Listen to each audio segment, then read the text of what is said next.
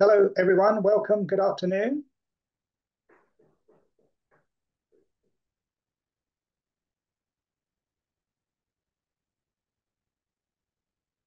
So if people would like to type who they are and where they come from into the chat area, we'll be starting almost immediately. Just wait for a few more people to come in. To see people joining at the moment. So I'm Gary Mottram, and I'm responsible for managing these events along with Steve. I kind of work in the background. Steve is in the background here. Steve Diop from the British Council is working in the background, translating the talk onto the Telegram group. So if people struggle with the actual webinar, there's always a summary produced in the Telegram group.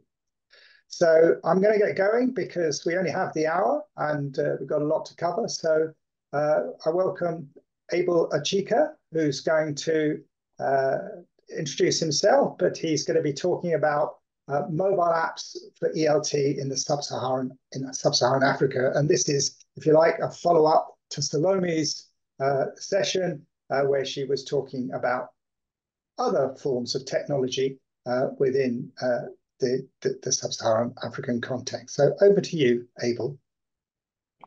Thank you so much, Gary. I'm really pleased to be here today.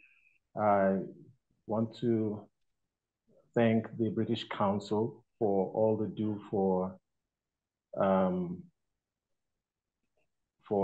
English language teachers who are able to share their good practice, promote good practice, teaching practice in Africa and around the world.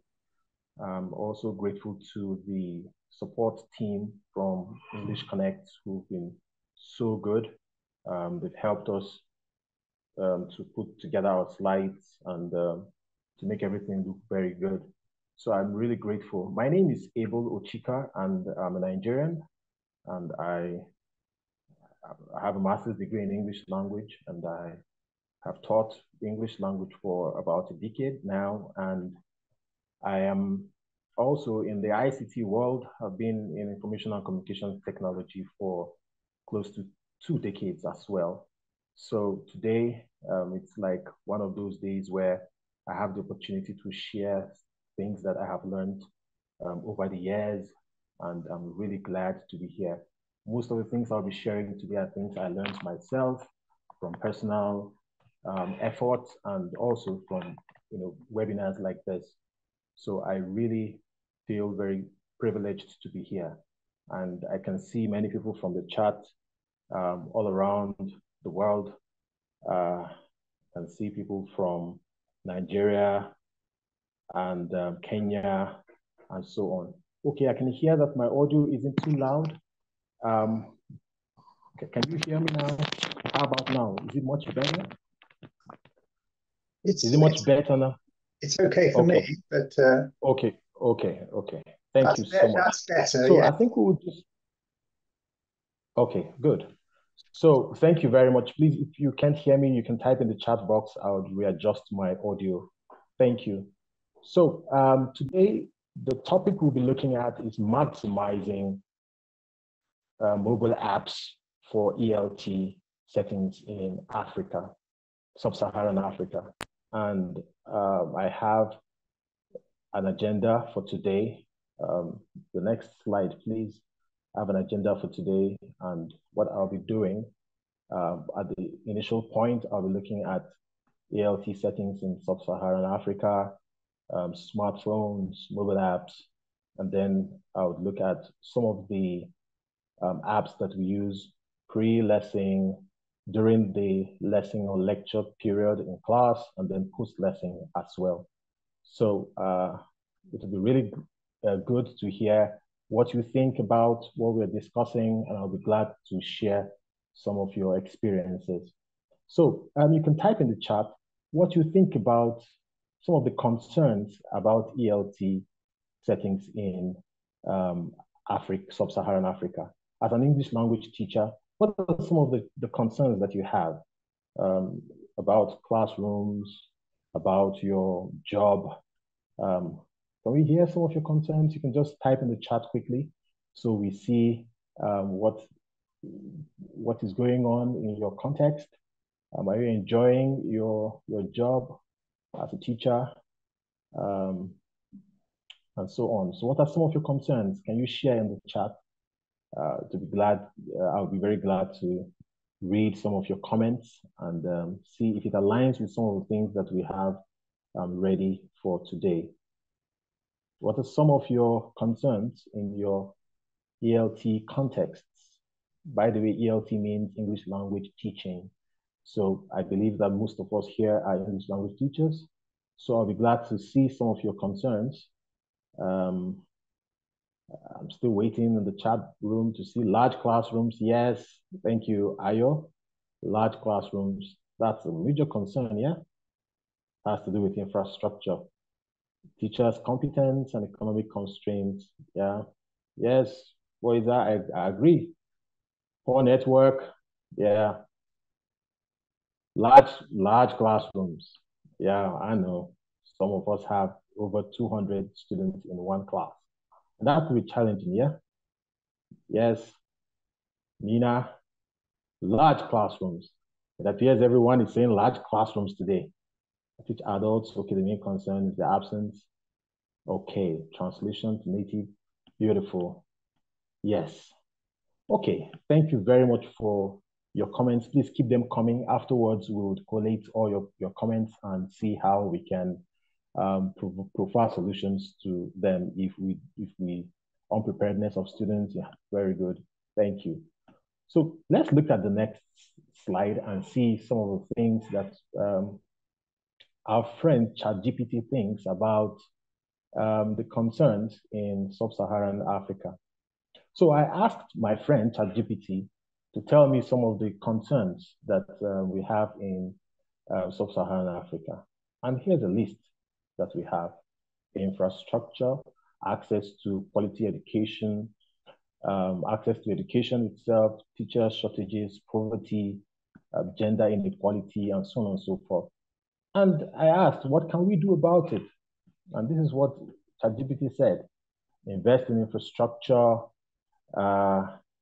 increase access, improve teacher training, curriculum enhancement, address poverty, promote gender inequality, and so on and so forth. Now, these are ideas that ChatGPT has provided. And think about it. What can you do? What can you do about these concerns? So what I'm trying to do now is to do some advocacy for making the system better. And thanks to British Council, we're enjoying something about teacher training now. This series that we've had for a while now on ICT is another intervention by British Council in collaboration with teacher associations. So you, in your little corner, you're doing something, and that's why you're here on this platform today, to learn a thing or two about maximizing mobile apps for ELT context. So kudos to everyone who has joined in or who will watch the video afterwards. You're developing and you're helping teaching in Sub-Saharan Africa. And we pray that as you continue in these efforts, things will get better in your context. Now, there's something again that I would like us to see about the context that we are talking about today, Sub-Saharan Africa, and that will be in the area of statistics. So can we go to the next slide? Let's talk about the statistics that we have about the usage of mobile phones.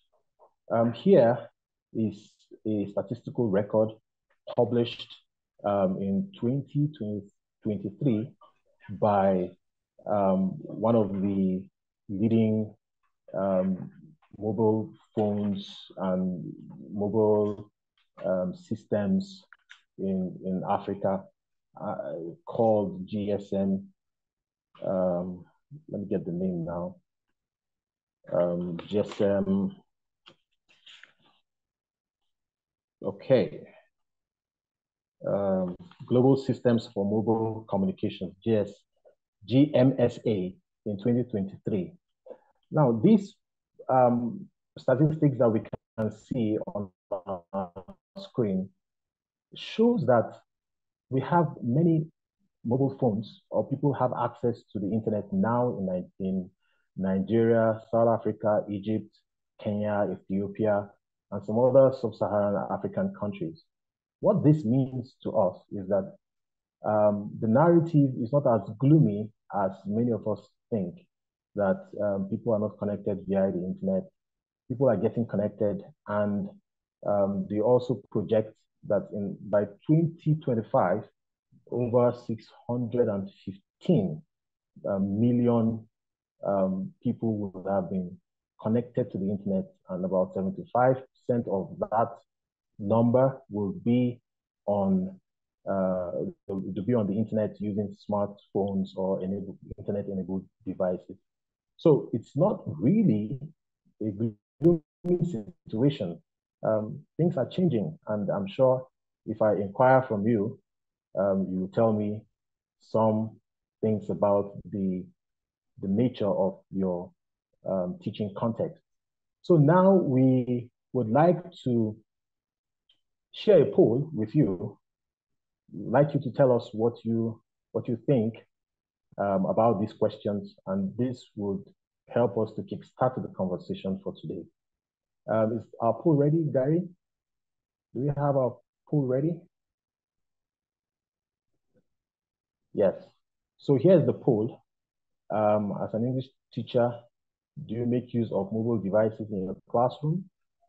Okay, no, this is the second poll. We're supposed to be having the first one, but it's fine. You can answer these ones, and then you can answer the first one as well when it is done. I can see the responses coming up. As a teacher, do you make use of mobile phones, mobile devices in your classrooms? And I can see the answers are, interestingly, in the affirmative. The second question, are your students allowed to use mobile phones in your school classroom? And we can see we're seeing more answers, no, no, no, no. So, all right. Okay. Can we have the first one? Can we have the first poll?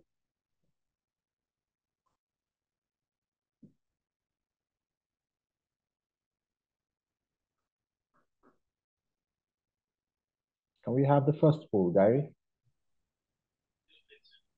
Yes.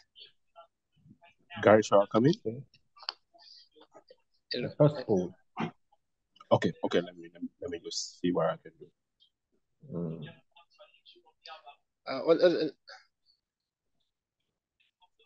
Okay, yeah, this is the poll I wanted us to look at. What device are you using to connect to this webinar? Android, an iPhone? Yeah. Okay. Android. Yes. Oh, okay, I see someone has a hot mic. Can you just respond to the poll in the chat? That will suffice. So we can see that many of us are using our Android phones to connect. The chat, and how many smartphones have you got? Okay, some are saying 1, 2, 1, 2. All right. Okay, beautiful. Thank you very much for responding to our poll. So can we share the results of the poll? Let's see what we've got. You can see that many people have answered. So let's share the results of the first poll and then move on to the other aspect of our webinar. Can you see the results? I cannot see the results. Okay. Let me see what I can do. Yeah. Okay, you can share the results. Share the results, I think. We can. Yeah. Yeah, I can see the results. Okay. So 83% answered.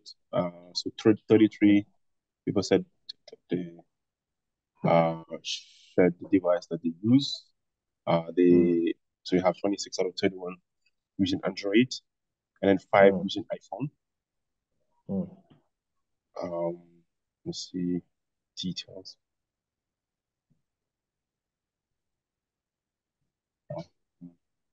Okay. Okay. Did you get that okay? Yes, that's fine. That's fine. Let's move. We can move to the next slide. And thank you everyone for responding to the poll.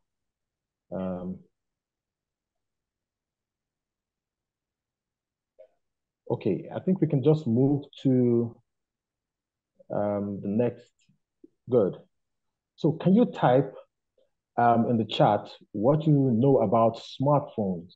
I know you're using one already, but let's know how well you know your smartphone. What do you know about smartphones? What information do you have about smartphones? What information do you have about smartphones? What do you know about smartphones?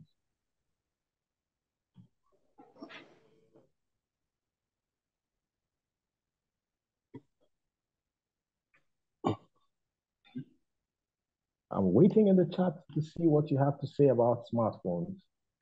I know you're already using one, and I know you're knowledgeable about smartphones, but let's know what. Yes, connects to the net. I like that.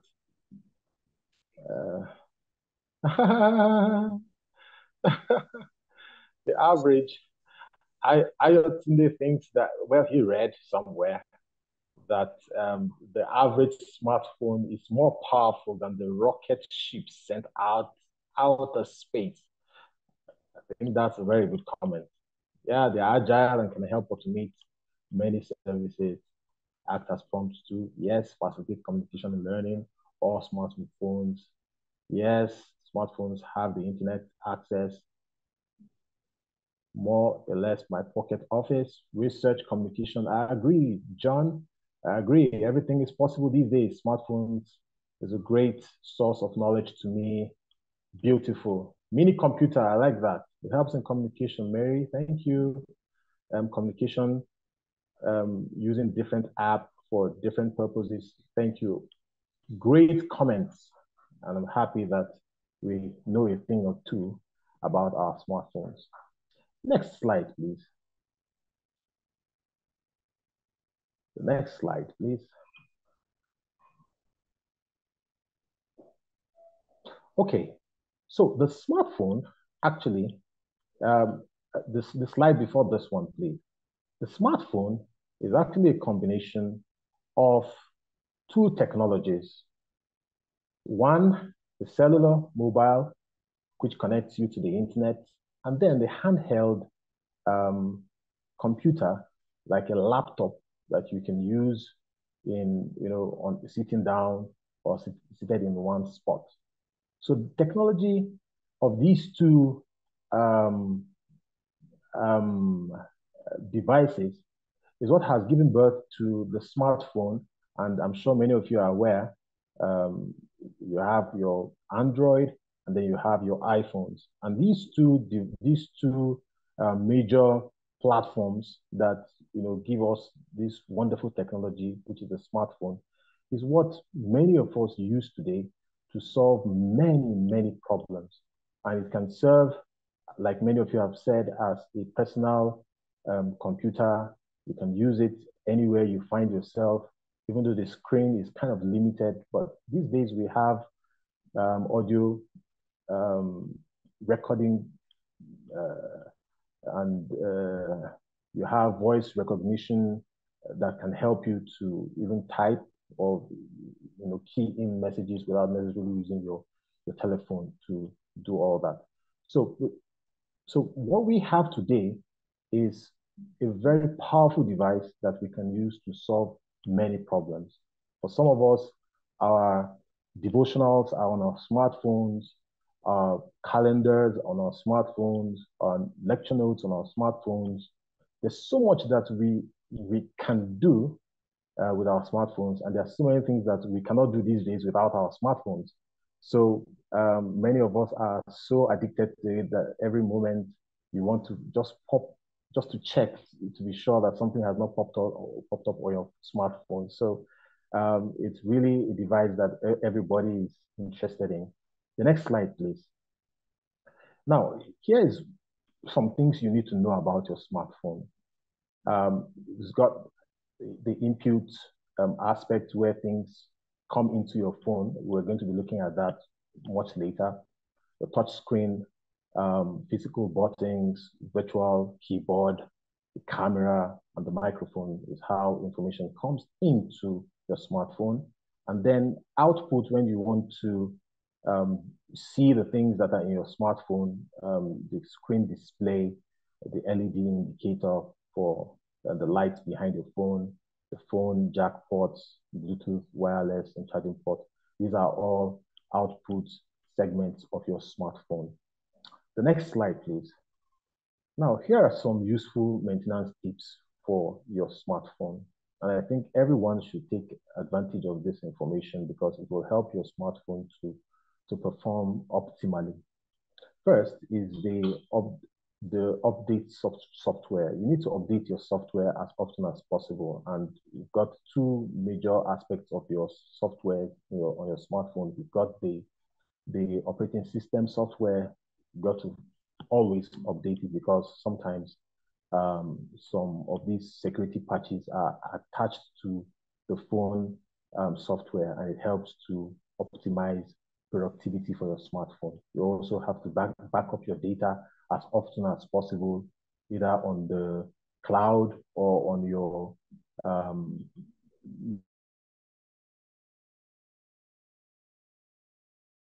right. You can lose, you can misplace your smartphone, it can be stolen.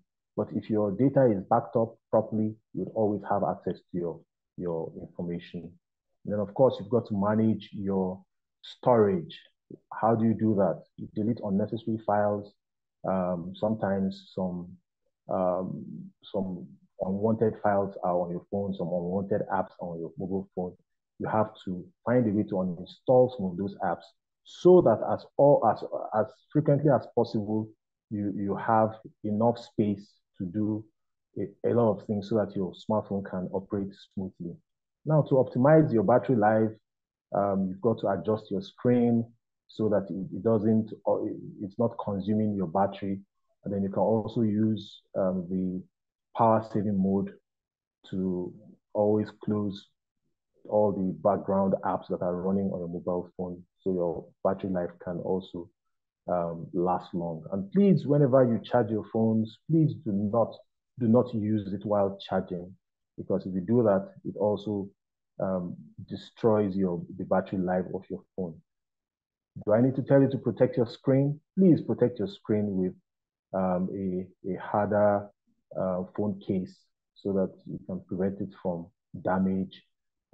These days, some smartphones, the cost of the screen is as well the cost of the entire smartphone. So you wouldn't want to spend so much because you are trying to maybe, I don't know what you're trying to do, not protecting the screens of your phones. Please always protect the screen of your phones with a screen guard or with a harder or sturdy phone case. Then, of course, app management permission. Always make sure you know what app is permitting what information to go out of your phone, because some apps are designed to steal data.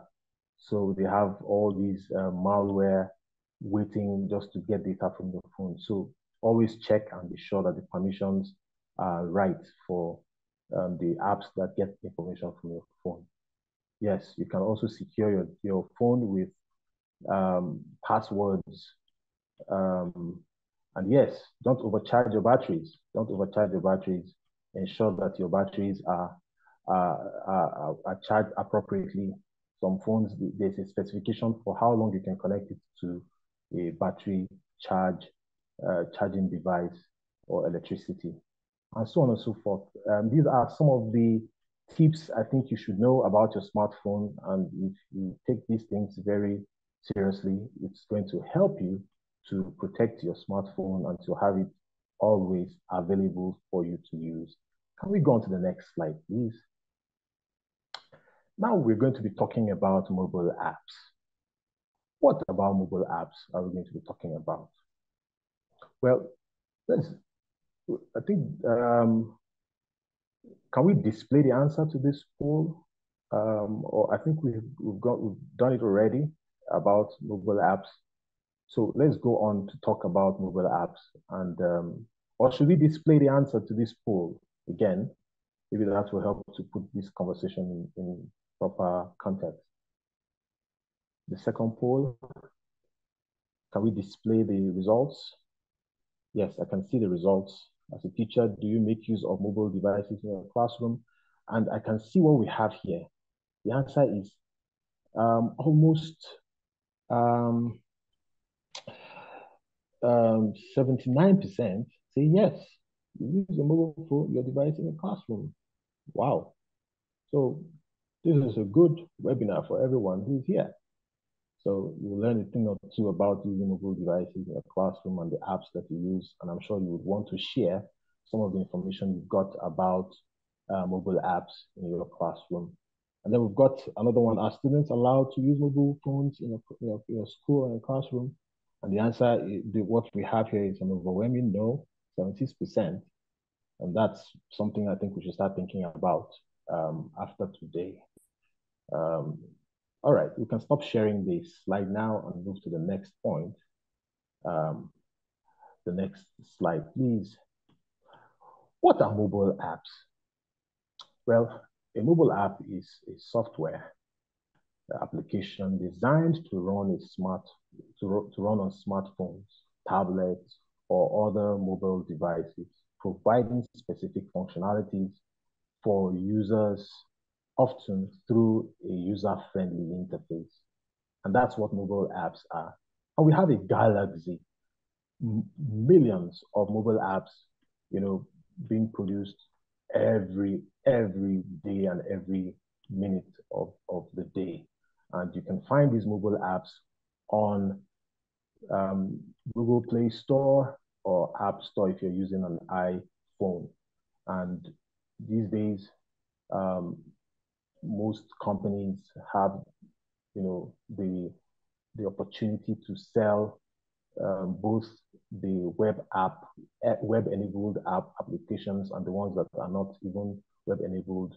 Some are designed to just get data from you and then they use it to make you feel happy. Some of them have AI algorithms attached to them such that they control everything that you do, or they want to be sure they know what you're doing part-time. So we've got so many mobile phones available, mobile apps available for you to download and use on your phones. Now, all you need to do is just think about a problem. You think about a problem and you just go online and look for solutions that an app can provide for you. And there are many app developers who are also looking for ideas. So if you find an app developer, most times they will ask you for ideas on what problems, what challenges you are facing that a phone or a smartphone can solve, and they develop an app to solve that problem. Today, we're going to be looking at mobile apps. And we have divided or categorized the mobile apps into three main segments. The first one will be the apps that you use before your lesson or your class when you're preparing for a lesson. And then the second is the mobile apps you use while in class. And then afterwards, when you're done with your lecture for the day or your lesson for the day, what are some of the mobile apps that you use? All right, so the next slide, please. The next slide, please. Okay, here are some interesting apps that you can use before your lesson. Could you type in the chat what other apps you use before your lesson, while you're preparing for your lesson, other than these ones that I highlighted here that are just on the screen, could you type in the chat some mobile apps that you use while preparing for your lecture? Pinterest, yes, thank you very much. Pinterest is a very good mobile app.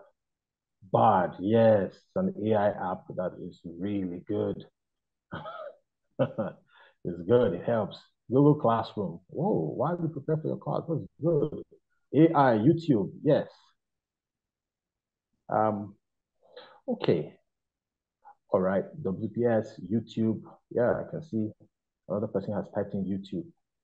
I think I can tell why you use YouTube. Google Scholar, see. AI app, yes, YouTube. You see? Wow, it's good. All right, thank you so much for your inputs. And it's good to know that we're using mobile apps while we prepare for our lessons for the day.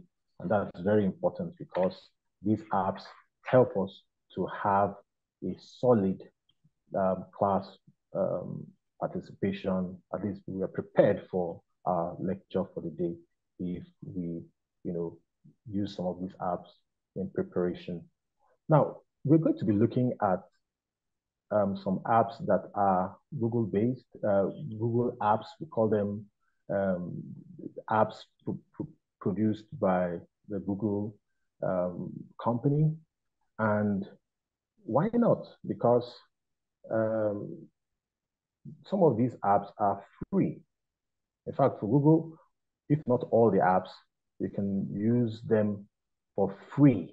And they are really great applications. And I'm hoping that by the end of this webinar, you'll find it very useful to maximize, the free applications, because some of these applications you've got to pay, you've got to register. Some of them are highly restricted. So for that purpose, it's better you start with the free ones, and that will help you to understand how you could use mobile apps to make life easier for you as an English language teacher.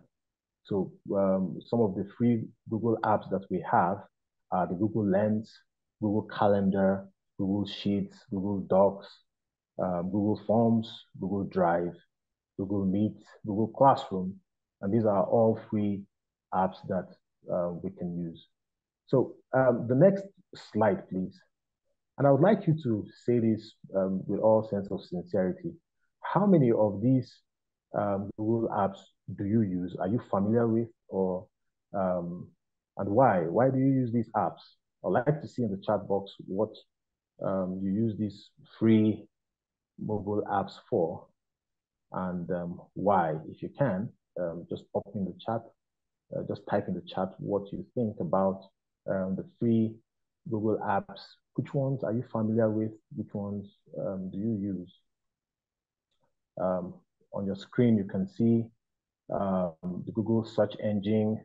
You can see Gmail. You can see Google Map, YouTube, Drive, YouTube Music. You've got the photo app. Then we've got files, calendar, and so on and so forth. So I can see in the chat, I use Google Lens, helps me scan directions, maps. Yes. Yes, familiar with, okay. Yeah, familiar with Meet and Maps. Good. Good. YouTube, Gmail, Calendar, Gmail. Awesome.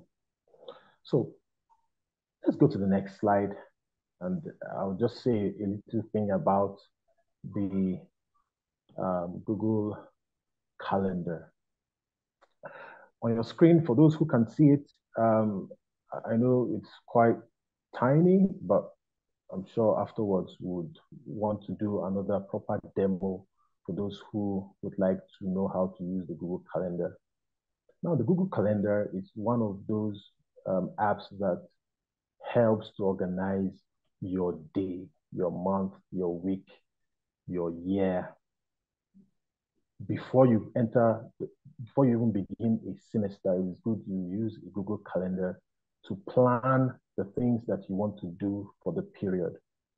Now, if you look at the arrows pointing to your Google Calendar, these are all parts of your Google Calendar. If you see the icon, it's that icon that looks, there's usually 31 written on it, so you can't miss it. That's the app, the icon of the app, and it helps you to organize your time and your day, and it gives you so much opportunity to make life easier for yourself, because you can also add new activities. You can set a timer to remind you of when the activity is going to take place. And if the activity will be repeated weekly, you can see just on your screen where it says do not repeat.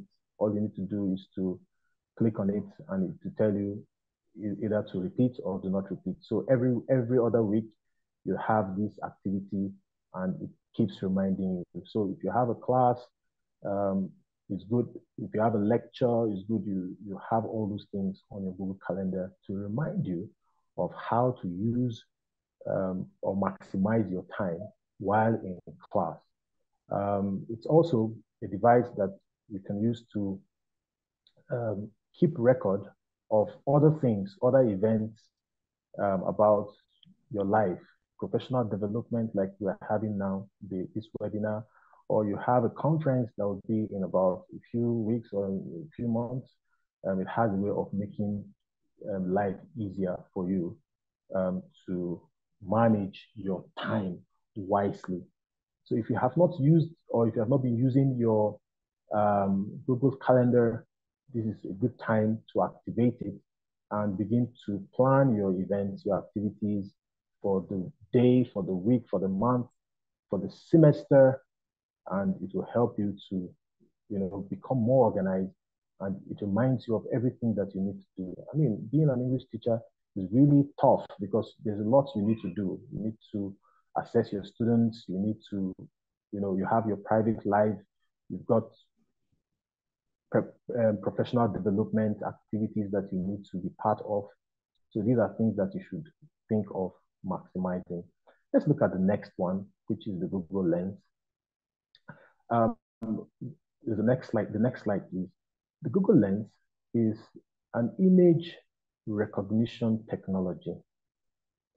Now, funny enough, this particular utility AI-driven application is free. And what you can use it to do is mind-boggling, it's mind-blowing. So while in class,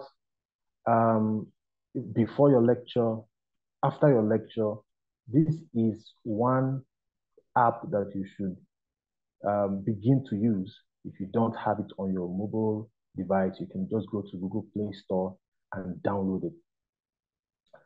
I have just a few demonstrations about how this application works. Now, if you have it on your device, all you need to do is to use the camera on your phone and point to an image, to anything at all, and select from the base what you want it to do. It can help you to translate from one language to another automatically in real time. It can also help you to get more information about anything you're looking for. And this is how it is really profitable for you when you're preparing for your class. There's something you don't know about or you want to know more about, all you need to do is just use the camera on your phone and point at it, and it gives you instant information. Mind you, this works with the internet, so if you've not got internet, it might not work, but it helps a lot in helping you to find vocabulary for your students, new words that you want them to talk about, just by pointing a camera at something. It gives you detailed information. It also helps in immersion. If you want to immerse, want your students to be immersed in a particular language. For those who would like to um, teach in multilingual, environments, you find this app very useful. Can we go to the next slide that talks more about how to use the Google Lens and the other things that you can, benefit from it. So this particular one is my favorite about Google Lens. Have you thought about converting an image to text? We call it the optical character recognition, OCR, where an image is transformed into a digital editable format. And this Google Lens can help you do that. So you have something, if you see in the demonstration, you have something that is written, is handwritten, and you want to convert it into an editable text. All you do is you point the camera to it, activate the text part of, sorry, you have left the slide. Can you come back to the slide just so that they can see the demonstration? So all you do is you connect the device using your camera, you point at it, and then it highlights all the things that you need. You select everything, you copy it, and then you paste on an editable word processing app. WPS can do that. Your Google Doc can also do that. And you can edit that particular text to any way you want it. So if you're considering transforming a hard copy material into a digitalized format, this is your excuse me, this is your go-to app, and it's free. That's beautiful. So yes, John Akila, I like that. Google Lens saving lives since 1900. That's funny. Thank you. Excuse me. So let's go to the next slide that talks about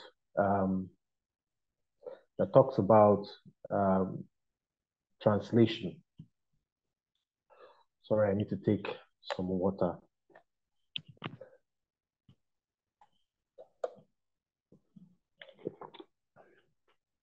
All right. So while I was preparing for this webinar, I thought about it. Excuse me. How do you translate a language you have not seen before? And this can help you while in class. So you see a language, maybe a student is trying to understand something. He can't communicate in English, but he can communicate in his local language, his mother tongue. And all you need to do is have him write, or you see that kind of text. All you need to do is put your camera on that text in a language that you do not know, and it changes the language into English language that you can read. It's like a zoom lens that you place on something and it transforms it into what you want. The device that you should have, it's a technology that you should have on your mobile phones and use. You can use it before your class, during your class, after your class. And you can translate anything in a multilingual setting. So let's go to the next slide. Let's talk about some apps that you use while in class. What are some of the apps you use while in class? Well, thank you for your question, Ayo. I would respond to that perhaps maybe after the webinar, and maybe in our group social media platform will respond to that question that you have just popped in. All right, there's something about apps that you use in the classroom. For you as a teacher, I'm sure some of these apps that you can see on your screen are things that you're well aware of.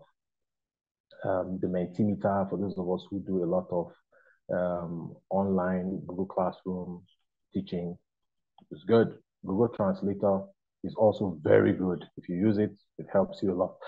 And then the VLC player is that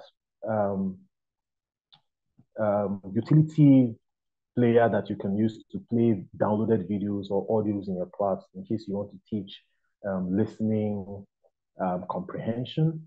You play it on your device. Salome gave us a fantastic webinar a fortnight ago about using ICT devices. And you can use your VLC player to play virtually anything that is in a multimedia form. And then the stopwatch is that one that you can also use, in your class, to time activities. You need to keep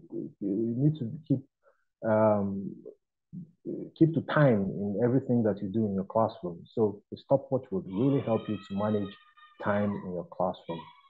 What about dictionaries? In an English language class, your students should have the leverage of connecting to maybe either an online dictionary or an offline dictionary whenever you're discussing a word, or you want them to learn some things about lifelong learning.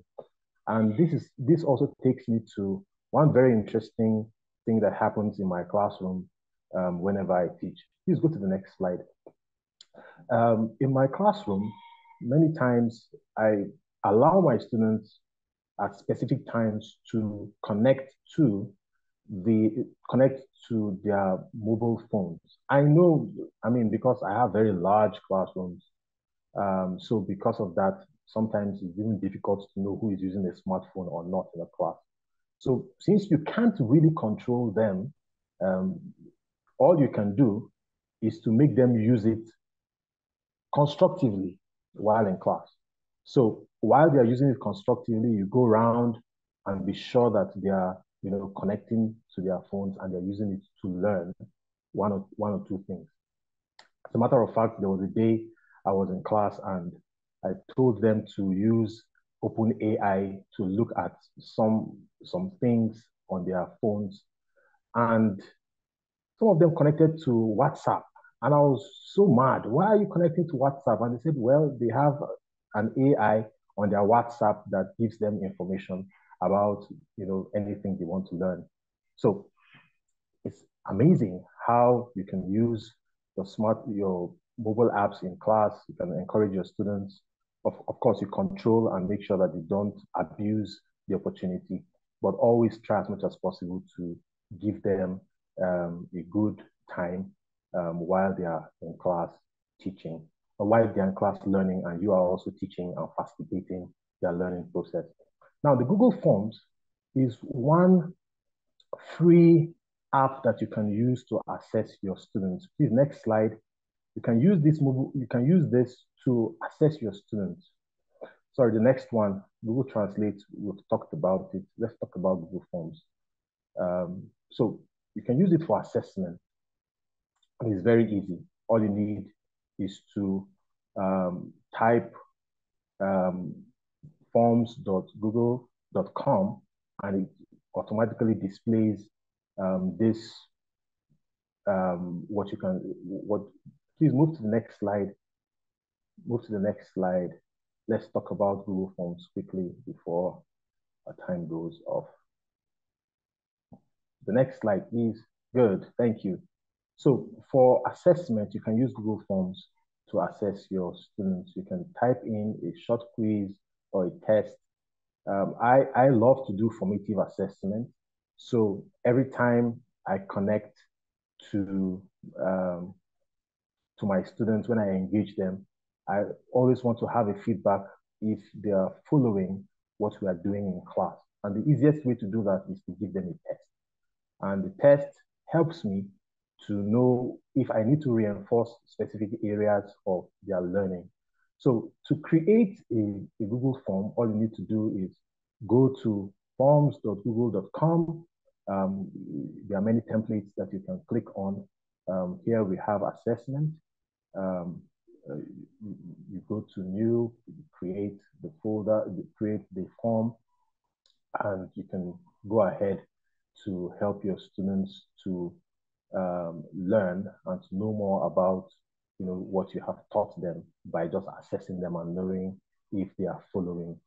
I'll give you a proper demo, maybe a short video, when we connect in the Telegram group.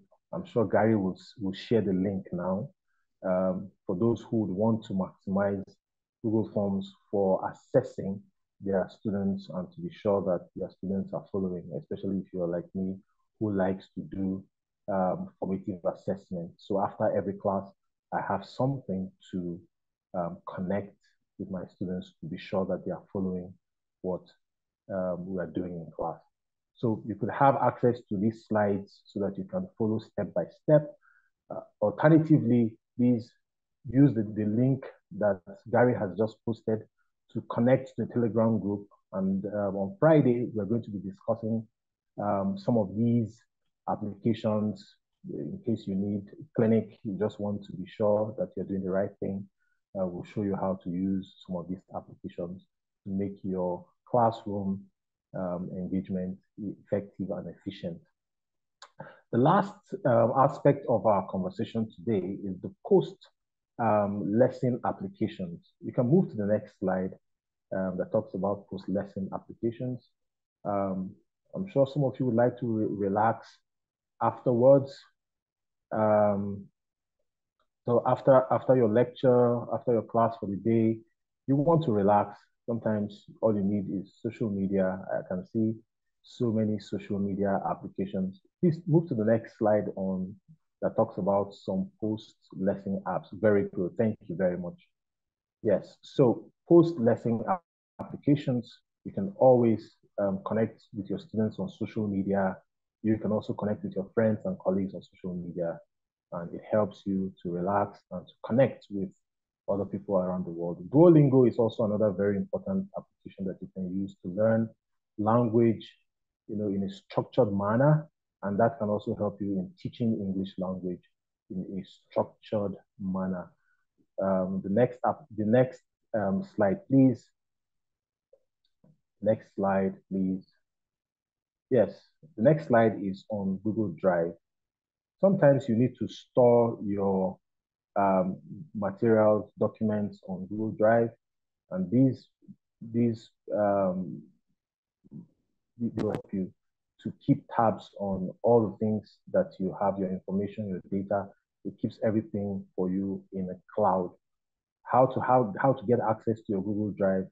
There are some 9 dots beside your login profile on Google. Click on it. It will open this, what you can see here as a drop-down menu, and gives you access to your drive, and you can create a new drive that will help you to store information. And you have up to 15 gigabytes of free space to store anything: videos, pictures, documents, and so on and so forth. So maximize the Google Drive to store information that you can retrieve anywhere in the world. All you need is just a login detail, and for you to log into Google, to have a Google account, is free. So I would enjoin you to have a Gmail account so that you can maximize your Google Drive for getting your information afterwards. The next slide, please. Gains of mobile apps for ELT. It's accessible to all learners. Anybody who wants to learn, you can have access to applications that will help you to make life easier for you, to make your interaction with your students better. And then, of course, it's interactive and engaging. There are so many applications that we didn't even talk about today. The Jamboard, for example, Zoom. We are using Zoom now for interaction. It's a mobile app. You can use it. And then we have also cost-effective and scalable gains. It's cost-effective to use your app to solve many problems. Imagine what you would have done typing for a long time, and all you need to do is just scan, and it becomes digital. And then, of course, you can personalize your learning. You can make learning even the learning experience more personal, and it helps everybody, both students and teachers, to sit on the front seat when it comes to interaction. They can interact face to face. I'll be glad to take your questions now, even though we're really running short of time. But like I said earlier, and I think Gary has posted in the chat box, that you can join in our Telegram group, where we have these conversations every week. So I'll be glad to take your questions now, or we can answer some of those questions in the chat in the Telegram group.